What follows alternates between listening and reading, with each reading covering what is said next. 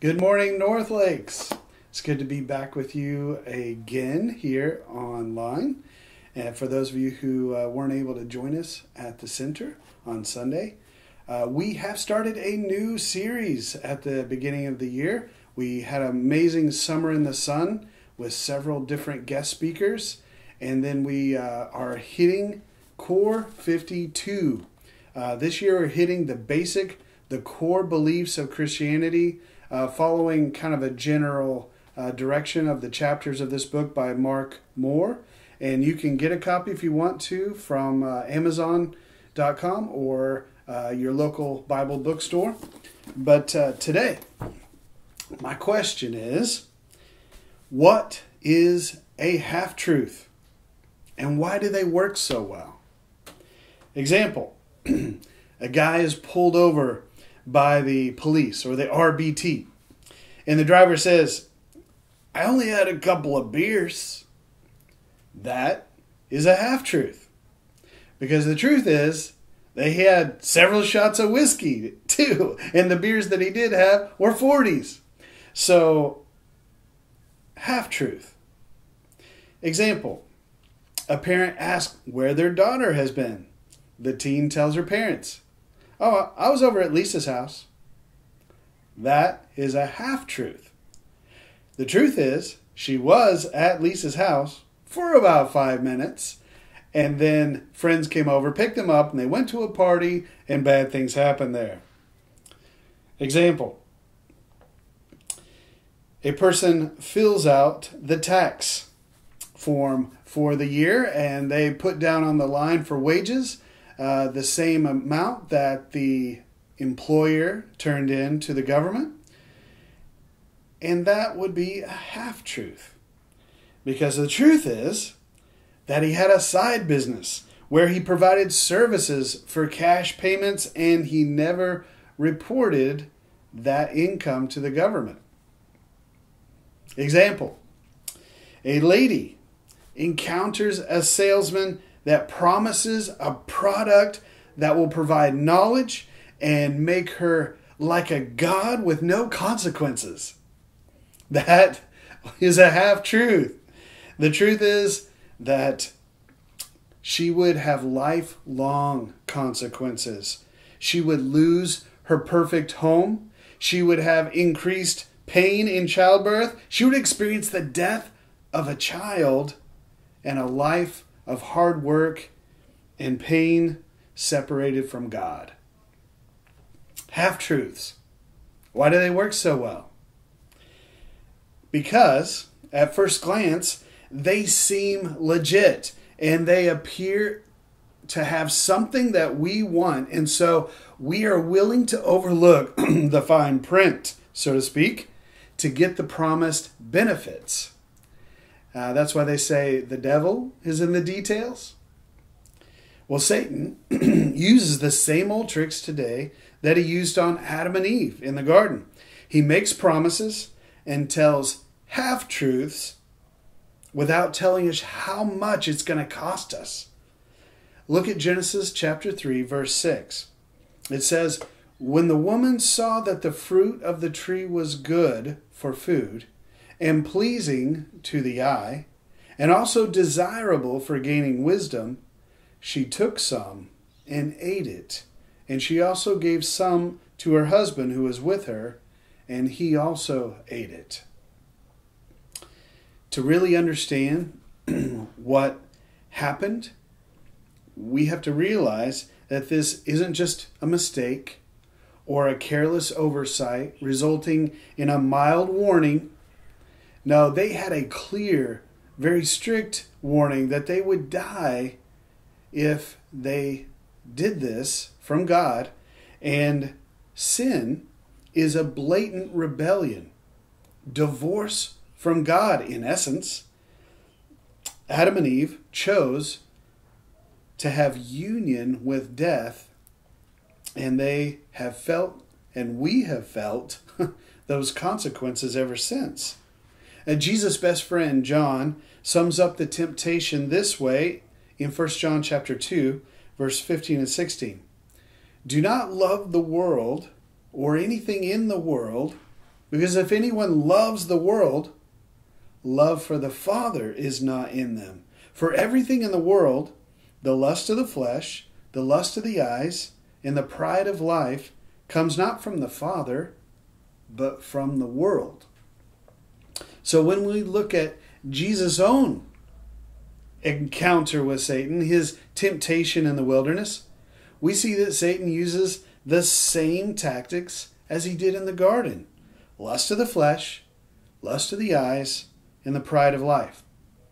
Now especially take note of the third temptation, Matthew chapter 4. Let's look at verse 8 and 9. It says, "Again the devil took him to a very high mountain and showed him all the kingdoms of the world and their splendor.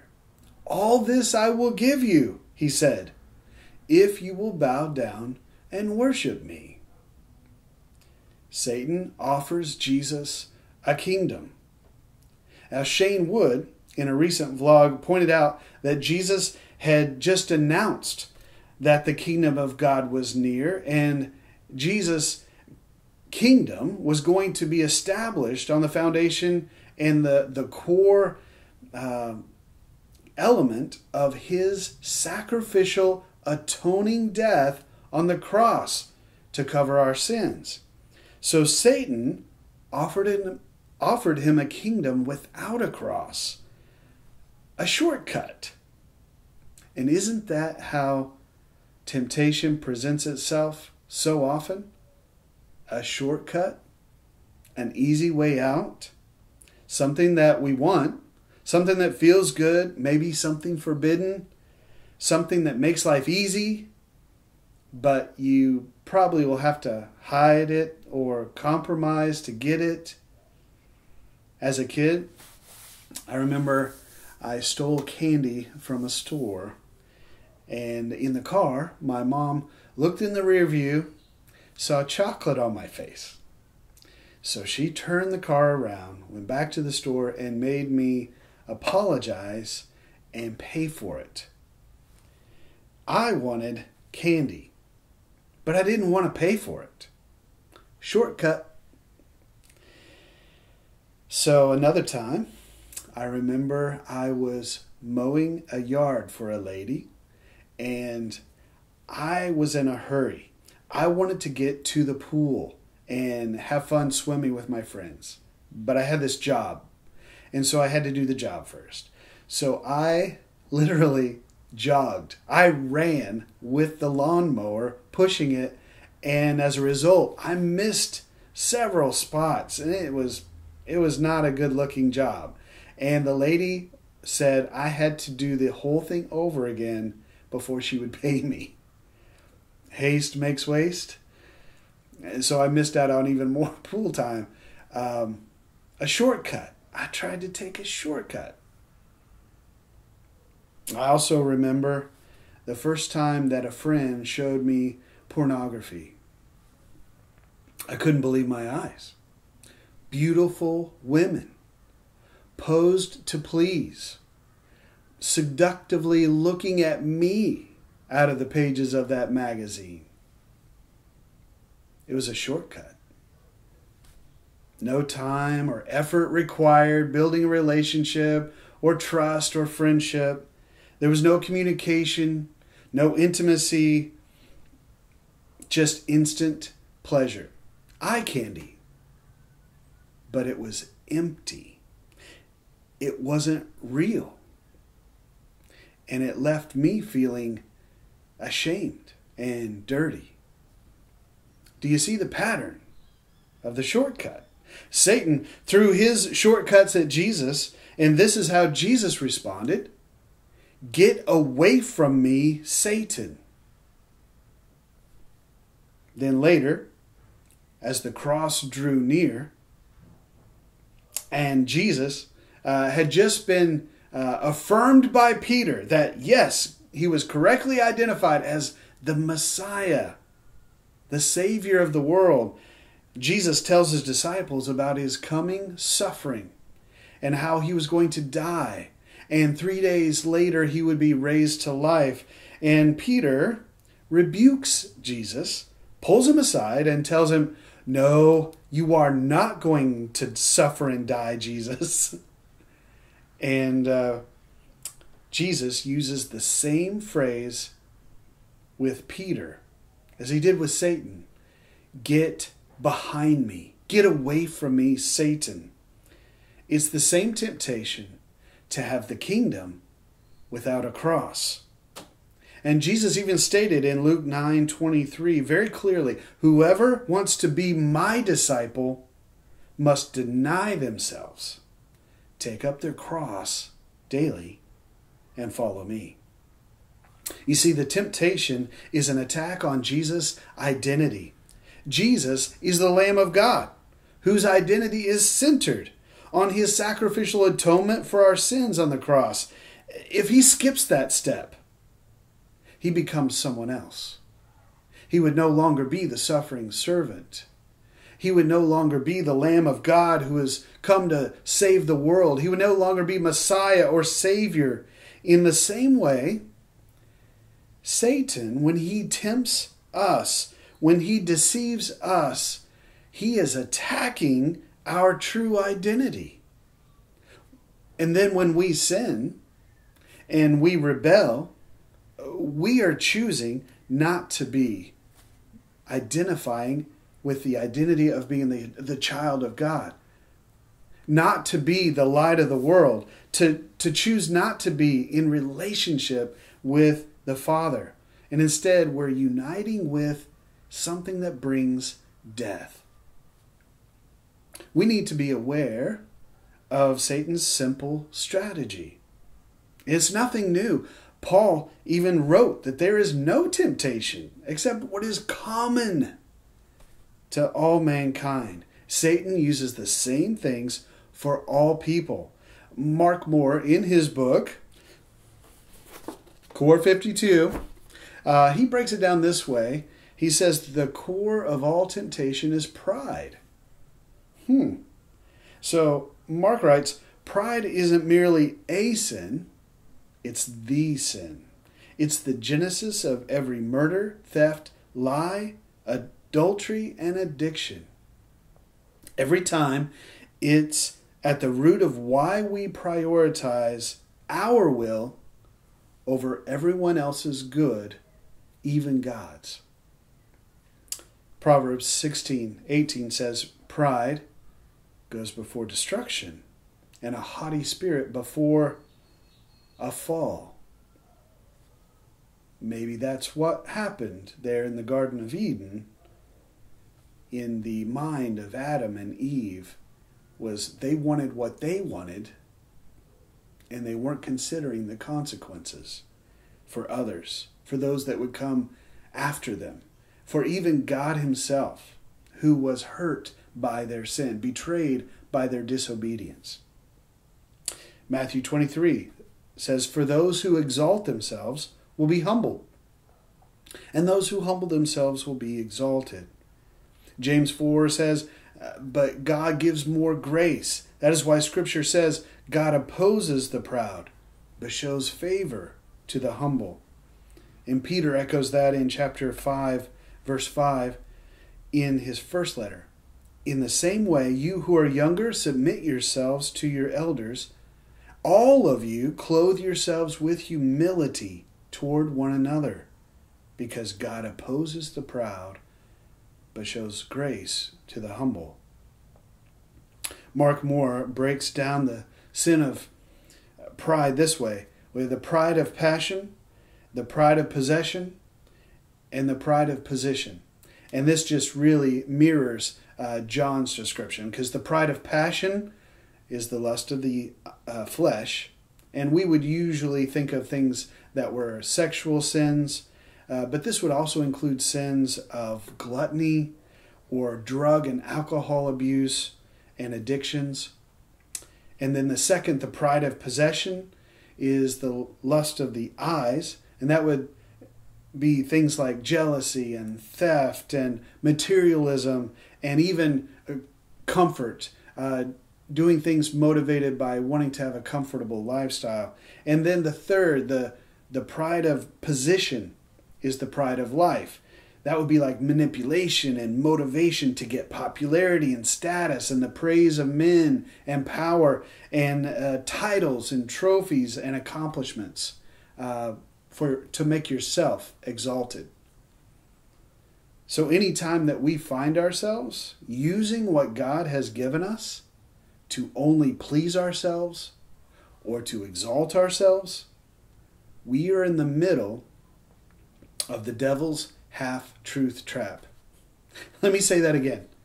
Anytime that we find ourselves using what God has given us, whether it's stuff or ability or possession or whatever, relationships, if we use those to only please ourselves and to exalt ourselves, then we're in the middle of the devil's half-truth trap. James puts it this way: each person is tempted when they are dragged away by their own evil desire and enticed. And then after desire is conceived, it gives birth to sin, and sin, when it is full grown, gives birth to death. James chapter 1, verse 14 and 15. That is why Jesus and Scripture in general consistently calls us to die to self, to take up our cross and follow Him, to be crucified with Christ. Self-improvement, self-respect, self-esteem will not rescue you from the grip of sin. Only self-denial and spiritual humility, submitting to God's transforming power of love and grace, can set you free through the gift of the Holy Spirit. I heard this quote several years ago. Sin will take you farther than you want to go, keep you longer than you want to stay, and cost you more than you want to pay. Let me say that again. Sin will take you farther than you want to go, keep you longer than you want to stay, and cost you more than you want to pay. Ironically, that is a quote attributed to the late Ravi Zacharias, who, although he was an amazing apologist for the Christian faith, he proved that maxim is true. His sexual misconduct that came to light may not only cost his family and ministry millions of dollars, but it could cost some their very souls because of the disillusionment and the betrayal by someone that they trusted and respected as a Christian leader. Sin destroys lives. Yours, mine, everyone we meet. We have to take sin seriously. Now, I'm thankful for God's grace. I mean, we have no hope without Christ. Jesus died for our sins on the cross, and I praise God for that. We all praise God for that. But we can't use grace as an excuse to live carelessly or selfishly, because we might be saved by grace, but our sins might cost someone their soul. It might cause them to reject Christ because of our behavior. So here's today's homework. Memorize Genesis chapter 3, verse 6, about the original temptation there in the Garden of Eden. And then I want you to ask this question. God, help me to see the half-truths that are tempting me to take shortcuts. God, will you help me to see the half-truths that are tempting me to take shortcuts? If you'll pray that prayer and you'll focus on the truth, God will reveal some shortcuts that we need to take seriously. So this week, let's determine to humble ourselves, to take up our cross, following Jesus, loving and serving others, not just trying to please ourselves, but looking of what is best for others and how to love God by doing that.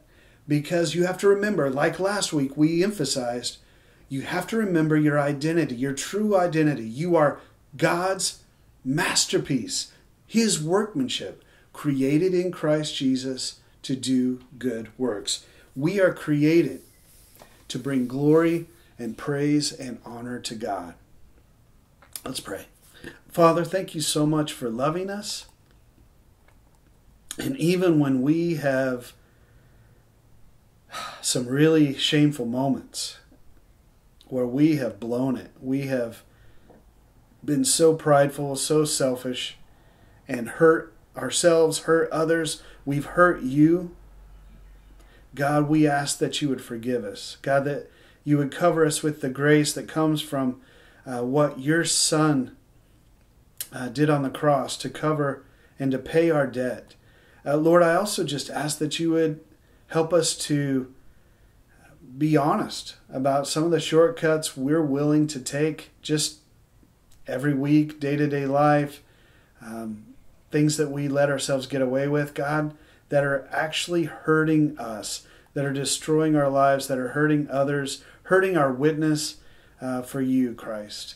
Lord, I just ask this week, help us to have eyes to see, and that we will be able to listen to your Spirit, and that, Lord, you would help us to, just this week, not listen to the half-truths, not buy into the lie that Satan's throwing our way, but God, to resist him, to draw near to you. In Jesus' name we ask all these things. Amen. God bless you guys.